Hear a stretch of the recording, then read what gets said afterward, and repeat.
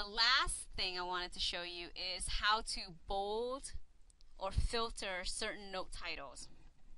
So if you're only interested in looking at primary care note titles, let's say, what you could do is you could go to the View menu and you can do a custom view, and it allows you a lot of different filtering capabilities, but the most common one that a lot of providers like is if you check on the title checkbox right here and you type in the first few letters of the note title, like for example primary care or just primary, and you click OK, what's going to happen is it bolds all of the primary care note titles. So it kind of makes it easier to spot, to stand out for you to see. Okay. The other thing you could do is you could also search for text within current view, and I think I've mentioned this to a lot of people that I've trained in the past, but it's a very nice shortcut to looking for conditions or terms that you want to look for. So for example, if I did a search and I wanted to search for dementia, for all instances of dementia, I just click OK, and CPRS would only show me notes that contain the word dementia in it. And so it's a really quick way to kind of find what you're looking for. And so in this case, there's only one note title that contains the word dementia.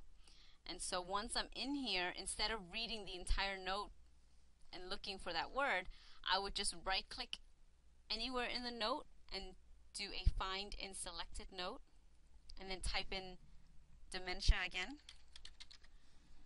and click find next, and then it will highlight anywhere in the note that contains that word. Once you're done searching for the term, make sure you go back to the file menu and do a refresh patient information so that it clears out the search. Okay, so I did that.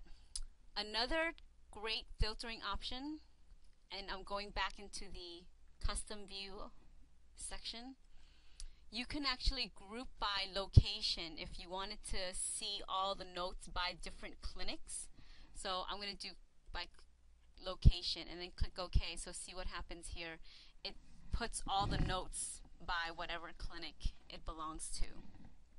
So that's pretty useful for a lot of providers. If they only wanted to see, let's say, primary care note titles, then they can just go to the primary care clinic and look at all the notes that were written in there. So it really depends on what your preference is and what your workflow is, and what makes sense to you. But just remember, once you find out the preference that you like, you always want to make sure you go into the view menu and you want to save that as your default view.